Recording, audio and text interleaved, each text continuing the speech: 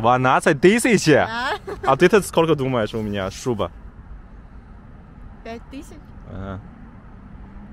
900 рублей. Сколько? 900, алло. Почувствуй давай. Они мягкие? Да. Ну вот 900 рублей. Офигеть. А ты почему? Давай сиди сюда, вообще надоел.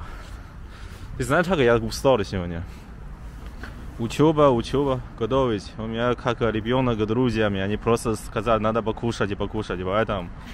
Hello， 大家好，我是流浪在俄罗斯。上期视频呢看到你们的评论，结果一群人给我发短信，说我这人实在太坏了，怎么又换人，搞得一点准备都没有。其实我不是坏人，只是想和不同的人去交流生活而已。毕竟我真的挺想去了解一下俄罗斯当地年轻人的想法。结果呢，就发现大家真的挺喜欢这个小姑娘。还有些人呢跟我说，就是她和我前对象完全不一样，完全不同的性格，这是肯定的。毕竟不是所有人都是一个样子。这段时间呢，因为天气变得挺冷，而且我确实挺累的，就感觉无论做什么都力不从心，身体被掏空了一样。主要是我这边已经快零下了，而且前一段时间还在下雪，就把我搞得特别难受。也想问一下有没有老中医可以帮我治一下，我应该吃点什么或者补点什么才能让自己充满活力？你们说我这年纪轻轻的，现在冷风一吹就感觉整个人身体都要垮掉了，这实在不行是不是？所以期待大家给我一些建议。Так, можно показать свои вещи, которые волосы? Что это называется? Это называется краби. Краби? Мне снять? А, не. А сколько стоит это? Стоит 200 рублей. 100-200? Это дешево? Да, довольно, да. 120? Это дешево? Да. Ты знаешь, такая фигня в Китае сколько стоит, можно покупать? Я не знаю. Угадай, пример. Может, рублей 50? Может... Не, 15 рублей, 10 рублей это можно покупать. Да, ты что, не знаешь? Я тебе не шучу. Я могу потом покупать сумму. И сережка сколько стоит покупали? Это профессиональные сережки, ну, где-то, блин, не помню, где-то рублей 500 даже. 500 рублей один? Либо 3? Один 500 рублей?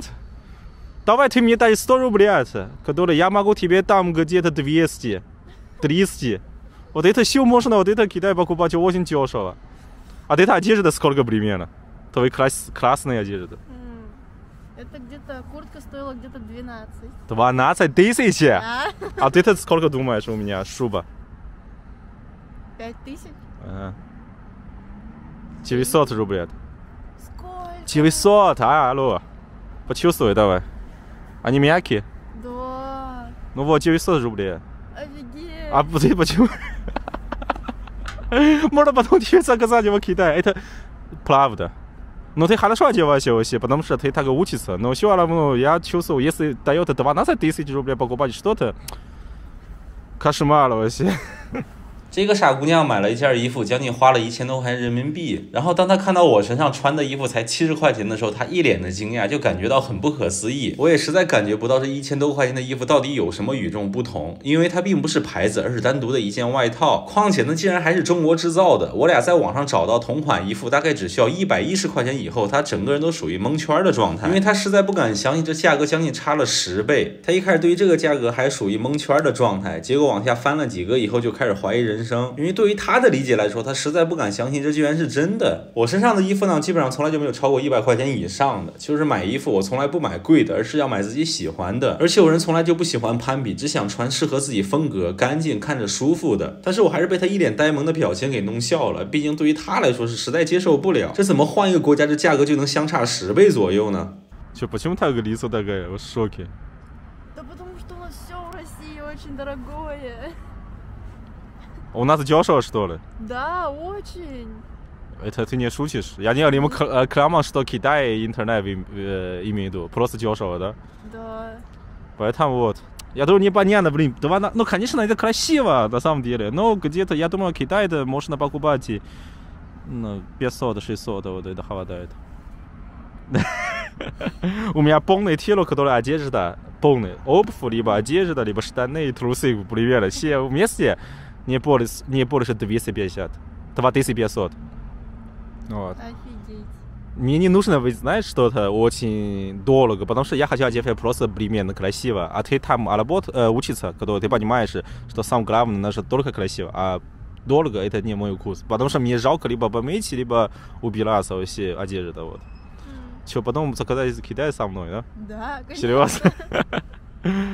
Ну, можно что, если хочешь заказать, который через меня? Я же бизнесмен, нет? Так говорили все, хорошо? Хорошо. Я потом тебе скину цену, и потом ты заплатил. Вообще дешево. И я знаю, что сейчас в России много вещей, которые в Китай приехали. Но почему вы покупаете вещи так дорого? Почему? У нас же хорошо отношения, нет? Ну, вроде бы. Ну да, у нас хорошо отношения. Почему вещи тут дорого, а у нас в Китае так дешево? Ну наоборот, что вот здесь мясо очень дешево, больше ничего. Поэтому я так толстый, я кушаю много мяса, осень. Ужас. 我这交流着，结果还做上生意了，给自己拉了一个客户。但说句实话，我那群俄罗斯大兄弟都是让我给他们在中国代购商品，这原因就是种类多，而且还便宜，就算算上运费也比这边便宜好几倍。这小姑娘回家以后就给我发短信问我用什么软件，她已经准备好开始消费了。你们说我这一天也实在够奇葩的，本来是想和当地人交流一下，结果一不小心给他们输出了一波中国文化，给自己拉了一个小客户，就属于他高兴我也高兴，大家都特别高兴。但不管怎么说，这才是生活，总会遇到一些意想不到的事情。这期视频呢就到这儿了，非常感谢大家点赞还有关注。我呢就是记录一下自己在俄罗斯的真实生活，同时想问一下大家对这个小姑娘感觉如何，欢迎评论下来。我也知道她确实挺傻白甜的，但是还是想从不同的方位去了解一下她。那我们就下期视频不见不散了，谢谢大家。Nice。